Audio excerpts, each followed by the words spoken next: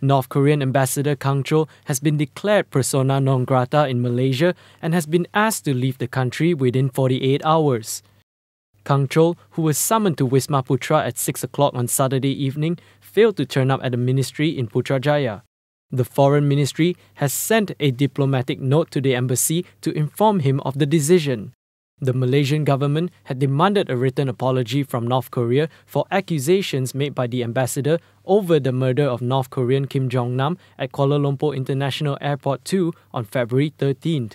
The action by the Malaysian government was taken amid heightened diplomatic tension between the two countries following the murder.